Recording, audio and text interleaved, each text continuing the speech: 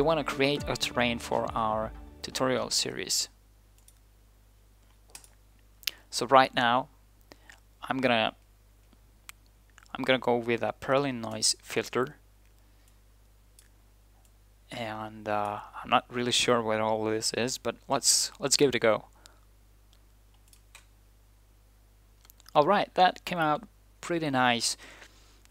With the Perlin noise I got a rather nice looking body of water and land.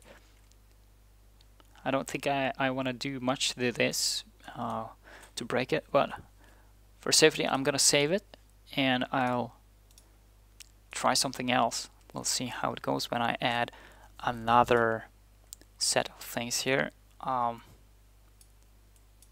Let's just go way up on things here and see how it goes. Well, as you can see, I'm not sure how realistic this is, but it wasn't what I expected. But I'll keep it for this tutorial series.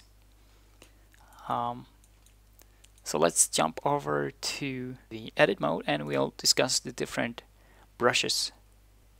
You have the height, flatten, smooth, and texture and tree brushes. The height tool or brush simply makes the land higher, as you can see here. I'm just gonna explain this to here as well. You have in all these brushes you have this size parameter, which is basically how large the brush is, and you have a setting for strength, which is how much is happening when you click, or the amount of time from your click to until you see something happen, if you like. It's kind of a paintbrush like in Photoshop. The more you paint, the more opaque things are. So if I bring the strength down again, you can see to make this kind of mountain will take a little bit more time, and you have finer control over what you're doing. So that's the height brush, which simply rises the earth or terrain, if you like. Next is the flatten tool. This tool is used to force terrain into a given height, and it's also used to make bodies of water or rivers and such, because it's the only tool that can pull terrain down.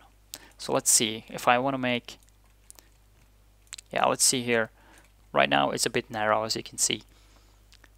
I'm using the flatten tool, and given brush, I like the soft brush, and the size is probably okay, and I'm gonna have some control of the strength, and the target is essentially the height. So a negative value will force the land to go below sea level. A positive value will raise the terrain above sea level. So this brush will force the land to go to this level and flatten it like this. You can barely see it here under the water surface that it's flattened out.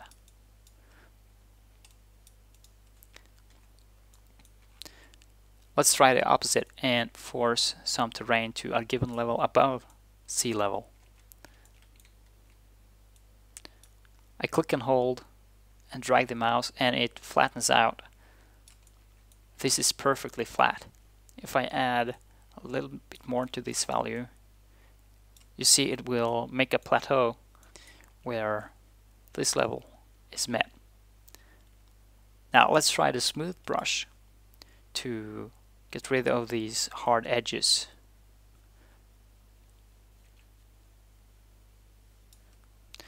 Next up is texture. Down here you have the swatches: dirt, grass, mud, and rough grass. Like any other brush tool here, you have size and strength, and you have the target again here, but it's only in positive values.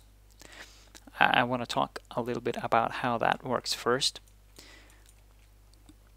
Basically, the size is just like in any other of the brushes. The brush size changes, right?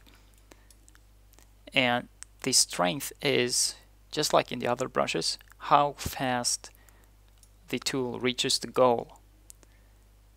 Let's select the dirt brush and set the target to 1, which is 100%, strength to 1.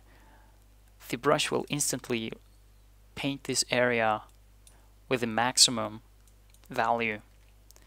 If I set the strength to 25 or something, it will take a longer time to reach the target. Even down to 1. You can see barely something happening here now. And I gotta use a lot of time to add any opacity. But you get smoother transitions that way. So it's kind of paintbrushing in Photoshop, Lightroom, Aperture, whatever. Okay, so let's jump over to the trees.